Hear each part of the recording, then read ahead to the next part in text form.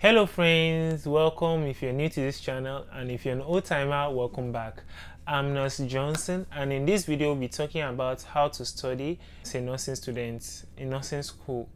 So the reason I'm making this video is because whilst I was a student, I made a lot of mistakes that I wish I had not made, and I wished I knew a lot of things that I knew now, because as at that time while studying I did it wrongly, and I believe that was one of the reasons why I did not have the best performance I wished I had. So if you are still watching me, please don't forget to subscribe, like the video, and share it, hit that notification bell icon so that you'll be notified when next I upload videos. So I'll be giving you 3 tips basically so you don't make the mistake I made whilst I was in school.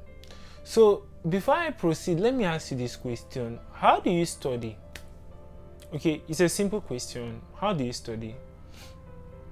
Do you just grab your books, go to the class, or just open it up and start reading? Do you ever have a plan? How do you study? Well, I believe for most of you watching this video, the way you study must probably be crap or may probably be the wrong way. So I'll be giving you 3 tips. First of all, when you want to study, please do not multitask. And that's one of the mistakes many of you watching me are making. You have your phone by your side, you have your PC by your side, you have your textbook by your side. Some people are even playing music while studying. Okay, I get it. Some of you might say that they love playing music or they don't care whether people distract them. Okay, I understand. But please don't multitask while studying. When you want to study a particular subject, focus on that subject. If you are studying maths, please don't go and bring an unrelated course like music, join them and be studying them simultaneously. That won't work, and that's not for your own good. So the first tip is don't multitask. Focus on the subject you want to study. Number 2, you need to have a place of study.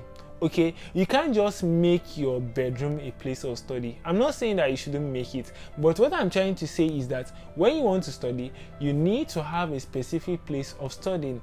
If it's your bedroom, good for you, but it has to be conducive for studying. You shouldn't just go and sit on your bed and assume that while studying on the bed you won't fall asleep. You will surely feel sleepy. Okay, if it is your bedroom, I advise you that you need to have a chair and a table and possibly a lamp in case you are studying in the night. If you are studying the class, make sure you go there the same time every day. Okay, just try to establish a routine. Just try to have a place of study. Number 3 is that you need to space your studies.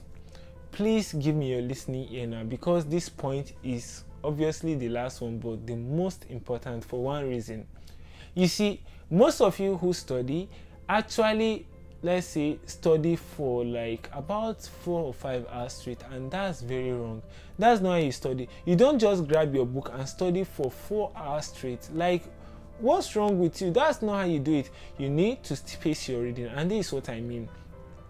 Your brain actually might not be able to hold so much lot of information when you keep cramming it through. So what you do basically is that when you study for at least, let's say, 30 minutes, then you give yourself a break, let's say a break of 5 or 10 minutes. You come back after that 10 minutes, you study again.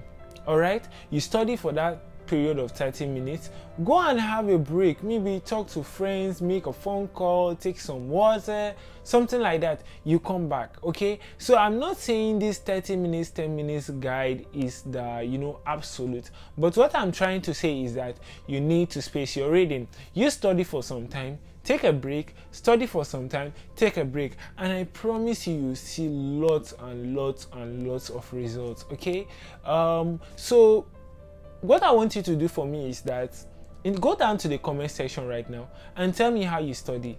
Okay, if there are any other tips I left out, why not write them down so that others can just, quickly glance them through, read it and implement it. If you are watching this video up to now, please don't forget to like the video, share it and also subscribe for more.